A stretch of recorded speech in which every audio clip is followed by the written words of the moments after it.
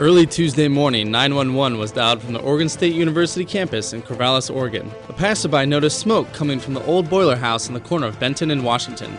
Oregon State troopers in the Corvallis Fire Department rushed to the scene, quickly followed by an ambulance when a man was discovered unconscious in the building. A boiler exploded due to as of yet unknown causes. The fire department extinguished the existing fire rapidly and isolated the gas to the building.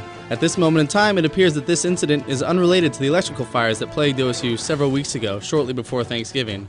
When asked whether an event like this had occurred before, Jim Patton, Battalion Fire Chief, C-Shift, replied, "Not here on campus." There are additional boilers in the building, but it is unclear to what extent they were affected by the explosion at this point.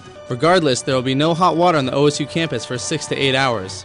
In all the chaos, there was only one victim. A heat plant employee tried to take out the fire alone. When firefighters arrived, they found him unconscious with an extinguisher in hand. Suffering from smoke inhalation, they quickly evacuated him to Good Samaritan Hospital. Current prognosis is that he will be fine, but the full extent of his injuries are unknown. Battalion Fire Chief Patton recommends individuals do not try to combat fires like this on their own. It is much safer just to dial 911. The damages of smoke inhalation can be potentially severe and/or fatal. Once the building is fully cleared and deemed sufficiently safe, Oregon State investigators will work to determine the cause of the explosion. This is Trahern Wells reporting for KBVR News Team Super Mega Best.